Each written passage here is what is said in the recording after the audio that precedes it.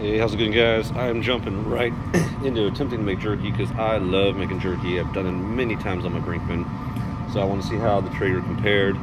I'm trying something I haven't tried before, where I'm actually rinsing my marinade before I throw it on with half, and then I'm going to leave the other on half just because I know I like it.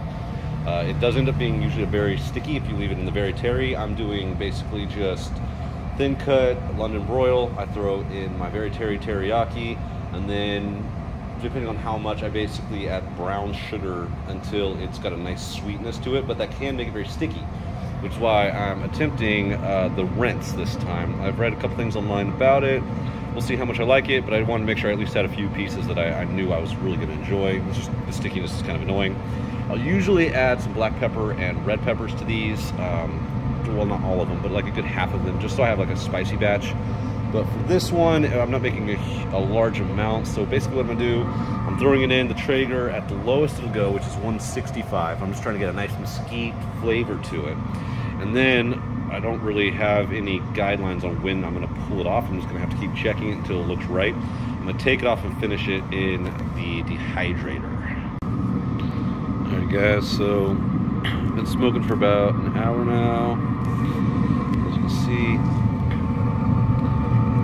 really nice red color from the mesquite. I've seen a lot of recipes online call for, so this is my first time smoking on the Traeger as far as jerky goes, call for leaving these things on for the full 4 to 5 hours, which seems excessive to me. My wife isn't huge on overly smoked flavor, so I think an hour is about enough based off of everything I'm looking at. Like, I definitely got good penetration from the smoke. I figure it's gonna have a nice smoky flavor. So at this point, I'm gonna go ahead, take it all off, and throw it in the dehydrator and finish. I basically finish until the meat itself is still pliable. I don't want it to be too dry. I like it still to be a little chewy. So I'll go ahead and probably do one more video after I pull it out of the dehydrator and kind of show you what I'm working with. As you can see, the ones I left the original marinade on, they definitely are way more tacky. All the fat has rendered really nicely. I don't know.